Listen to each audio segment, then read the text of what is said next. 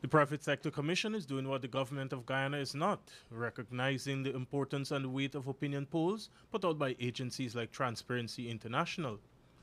In a release on perceived corruption in countries around the world by Transparency International in December last, Guyana scored a lowly 28 points out of a possible 100, to be ranked 133rd out of 176 countries that were assessed.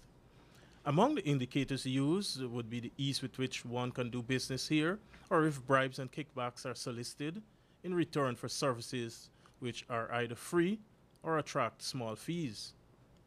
The private sector body called the local Transparency International body for a meeting recently to discuss the publishing of that index, saying that reports like those do no good for a country's image.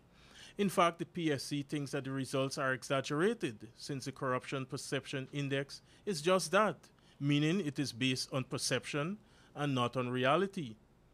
The Private Sector Commission, the PSC, believes that the methodology used by Transparency International does not take into account the realities in Guyana.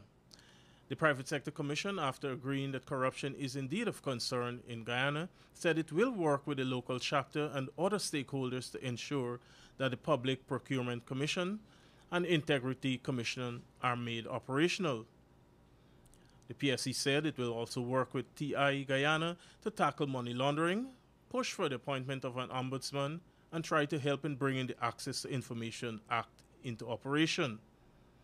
Transparency International Guyana, for its part, acknowledged that absolute corruption is hard to quantify since the sources of information are not so wide-ranging and may only come to light during an investigation or prosecution, among other ways.